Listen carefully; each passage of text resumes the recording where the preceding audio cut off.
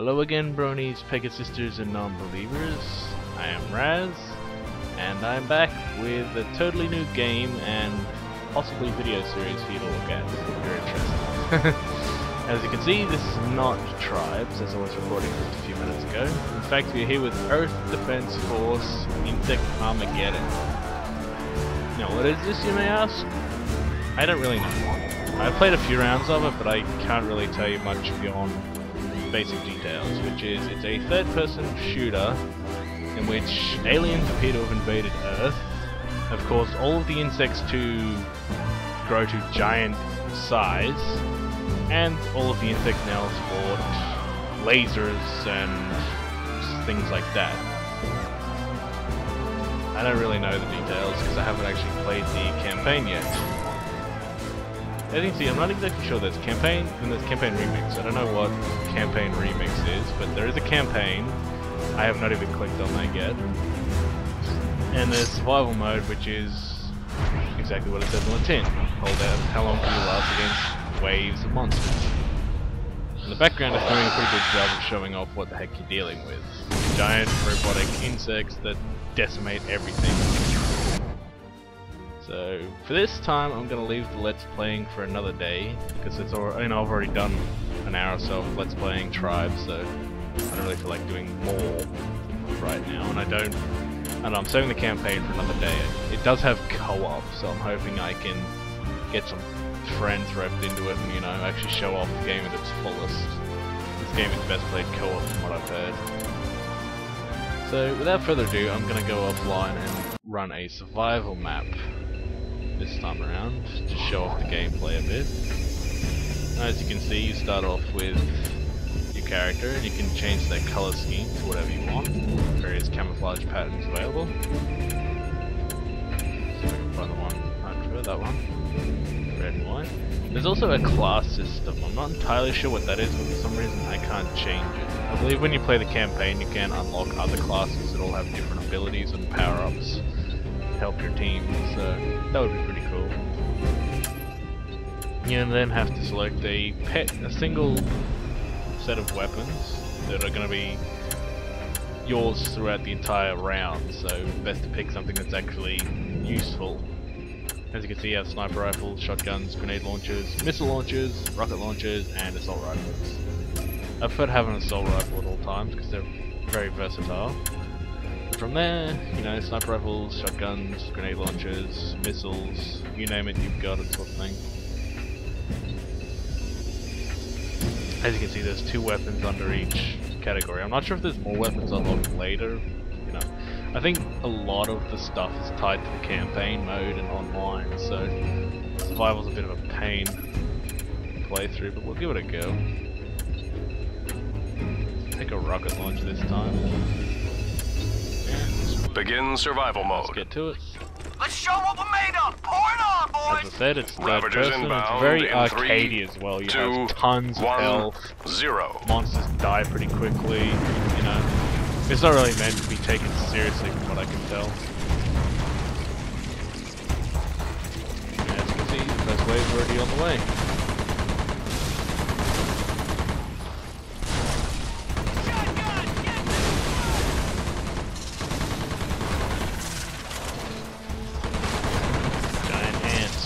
Pleasant.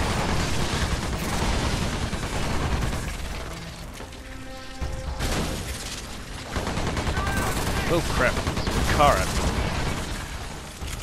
Never thought I'd see the day when an ant would be throwing cars at me. Oh, we have a rocket launcher, we might as well give it a shot.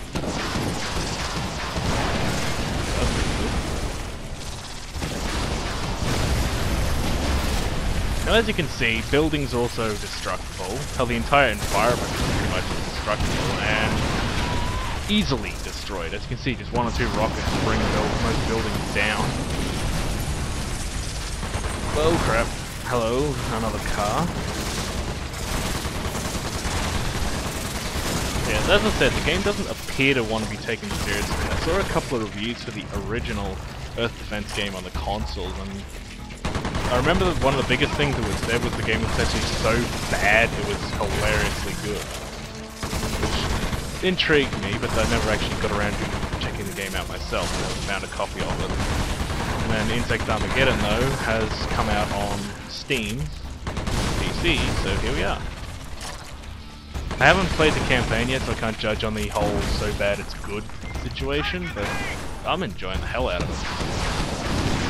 Just running around fighting giant insects with rocket launchers. Yeah, it's pretty awesome. There's not many games that just let you go nuts and do things.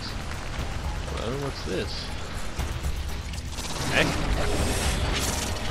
Holy crap, this game just got 20% cooler.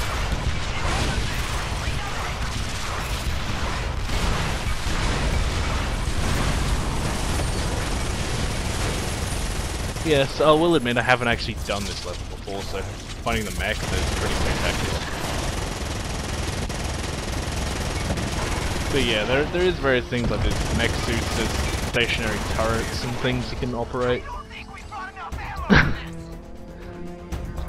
That's one of the few jokes I've seen is when one of your teammates who's not here will complain about not having enough ammo and yet you have unlimited ammo. I'm not sure if that's an intentional joke or what, but it always cracks me up to hear. And now apparently we have a giant ant and giant spiders. The spiders are probably the worst enemy in my opinion, just because well, I'm not actually arachnophobic, but I really do not like spiders. So seeing giant spiders crawling all over the buildings is a bit of a creep out for me. And that in itself is creepy. Seeing the insects and they're just crawling over buildings, very surreal to me. I have no idea why, but just seeing the, you know, you're looking at a skyscraper or something and seeing a giant spider clinging to the side of it and crawling along, that never ceases to send a chill down my spine.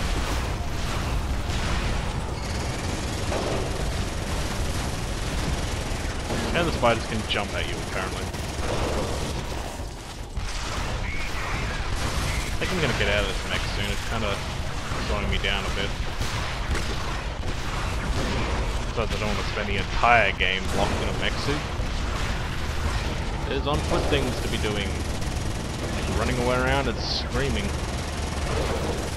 Probably get out after this wave. Anyway, as I've been saying, so far the game has been pretty impressive in my books. It doesn't try to be anything more than it actually is. I mean, it's a mindless arcade shooter pretty much when it comes to survival.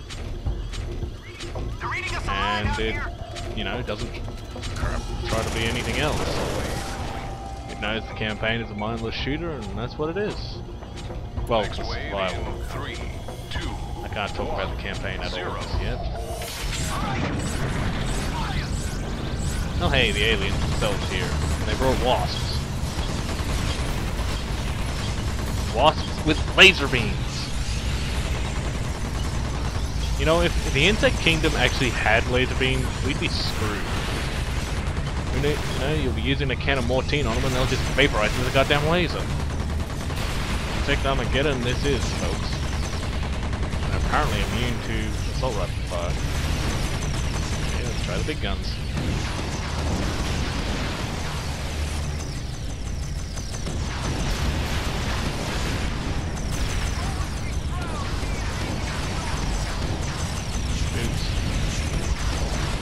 Now, call me crazy, but I don't think the people are going to be happy when there's more damage done by the soldiers protecting the city than there is by the alien invaders we're supposed to be protecting it from. I don't know. I think someone's going to be mad about that.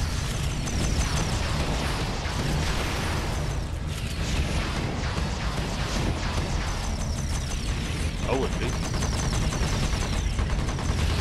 Okay, I'm getting torn apart out here. This is really bad. Really, really bad. I just happened to glance down and see that I'm down to like 60 health. I can't hit. Ah, I'm down. And because I don't have any teammates, that's it. Game over, unfortunately. Now, as you can see, I can select the mission, and I can try it again, or I can quit. So I'm gonna quit. And I don't know, I might actually give it a try online, see if we can find anyone playing it. We'll go survival again. Searching for games. Look, a giant spider that spits lasers. I'm so glad I don't have to deal with that. Oh, I'm alone. Forever alone. Meanwhile, I can have a look at some different weapons. I'd have actually tried the other assault rifle, and personally I don't think it's that good. It comes with a scope, but it has barely any ammo, and it only fires in like single shots, so... It's alright if you're into that sort of thing, but personally I prefer the Norwood. Fully automatic, lots of bullets, can't go wrong. And we don't appear to be getting any joiners, unfortunately. I know I'm being a bit impatient, but still. I don't want to be sitting here too long.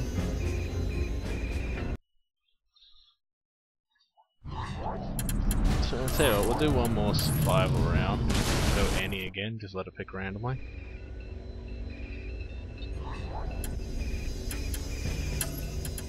Go with a missile launcher this time because they actually have lock-on functionality. Begin survival mode.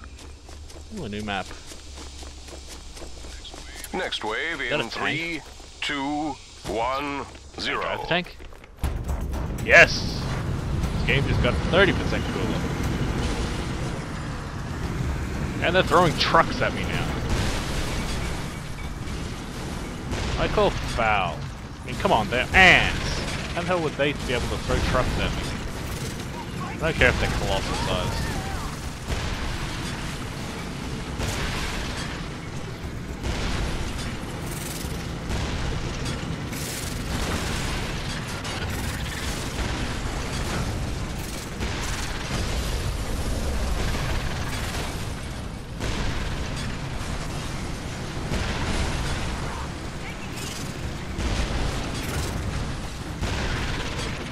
Okay, the controls are a little wonky, unfortunately. Ow. Apparently, the controls are relative to the camera position of the actual tank. That's a little uncomfortable.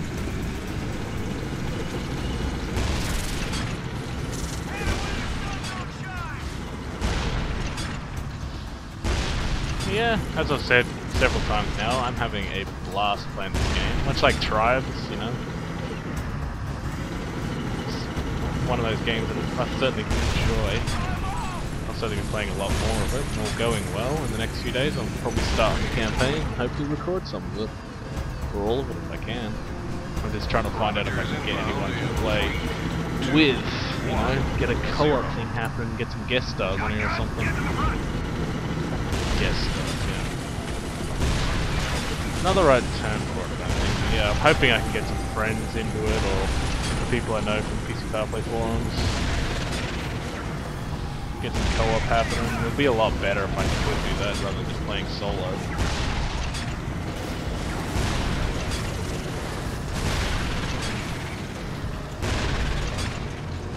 I almost feel sorry for the ants. I mean, come on, they're not even scratching the bloody tank and I'm just mowing them down.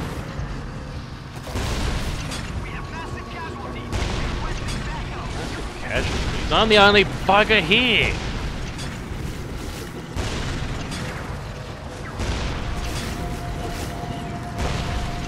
I suppose technically the battle, you know, the radio chat is supposed to be for the entire city or something, and there's other teams out there, but I don't know. Hearing someone say they're taking casualties just cracks me up a little bit, because it's like, come on. I'm the only person here and I'm not dead, so how are we taking casualties? Oops. That spider totally pulled the building down. You saw it, I saw it. Not my fault. Still another wave of them out there. Don't really feel like driving the tank too much more, because again, I don't want to spend the entire recording in a vehicle. When it comes to controls, everything's pretty solid in my opinion. The vehicle, as I said, is a little wonky. Crap!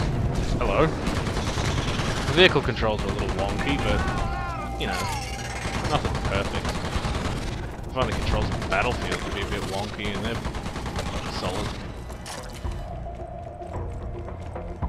Yeah, aside from that, you know, the controls are pretty good. You've got a dive roll to avoid enemy attacks.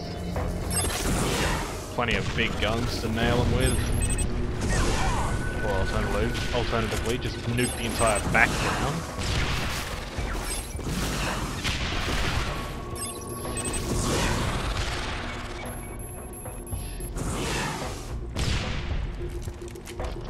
Where is he? There's another enemy out there, but I can't see it.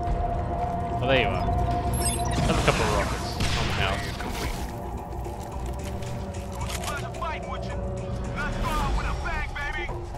I wonder what wave 3 is going to be. The waves are generally different in each map up now, which is pretty good.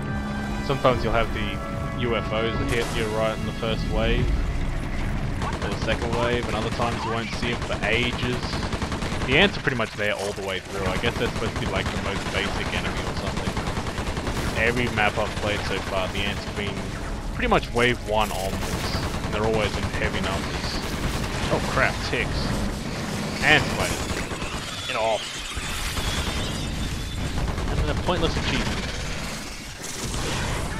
So yes, as you can see, every type of insect imaginable is now giant-sized monsters you choose, so that's fun.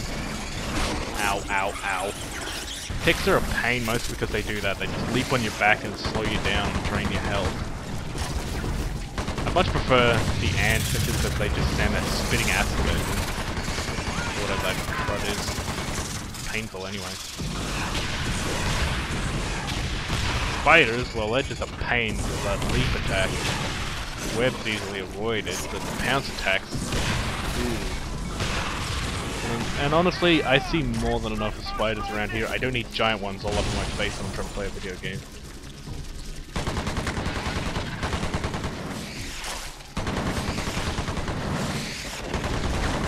I can't help but be reminded of Halo while dodging the ticks. Oh god, it's the flood all over again. I'm having Halo flashbacks, man. See, once again, not funny before I even said it. Oh god, hello. I don't know, these things are almost terrifying up close.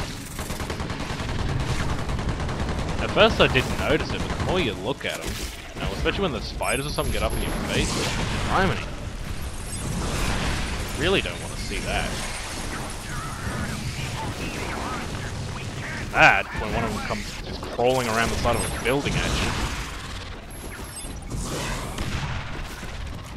Certainly leaves an impression. Oh god.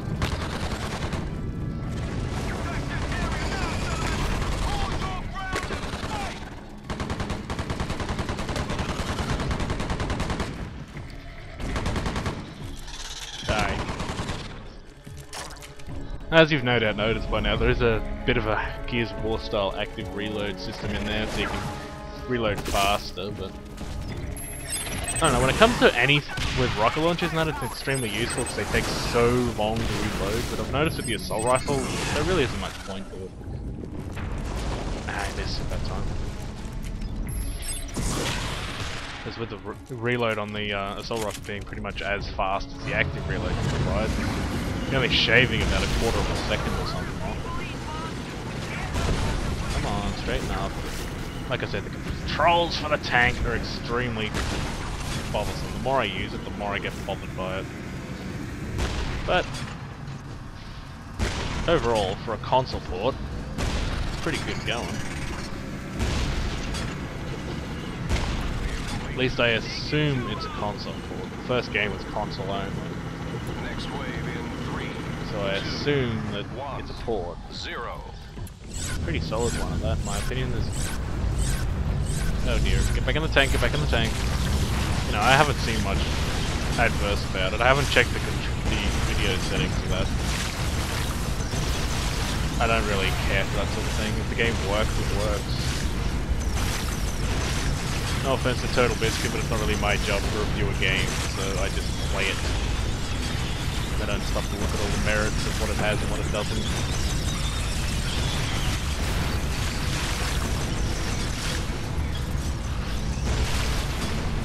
Overall, oh god, things are everywhere and the tank is not holding up too well.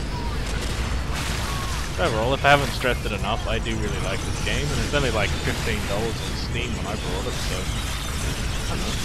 For that price, it's well worth the money in my opinion. I'm not sure I would pay, you know, 60-70 bucks for it, but then again I probably would actually. I don't mind mindless arcade shooters. This game is pretty much just that. I haven't tried the campaign, so I don't know how good the story is, but overall, you know, you go into survival, play an hour or two, and then leave it. You know, get me money's worth easy. I enjoy games like this where you can just zone out and shoot stuff. God, what does it take to kill these bloody wasps? I'm getting out and using the damn rocket launcher on them. Screw this. They have a weakness to rockets. Maybe they don't. Maybe that first one was just being polite when it keeled over. Ow, ow, I'm practically dead, so I better get back in the tank. Ow.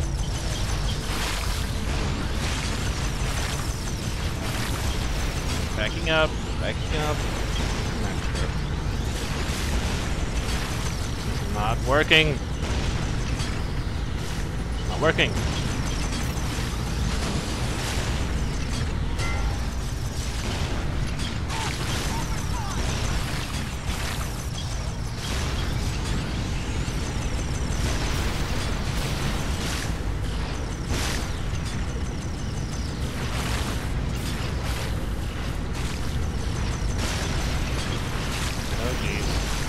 Tank's pretty much had it, I've pretty much had it.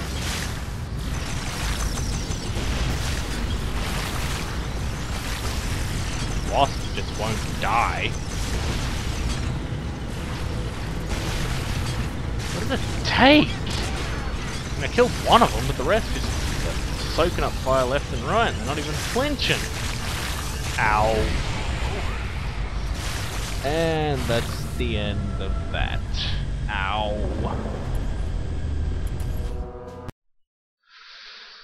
Oh well, that was a fun, I don't know, half hour or so. I don't know about you guys, but I certainly enjoyed that. Laser breathing spiders. Produce other spiders. Brilliant.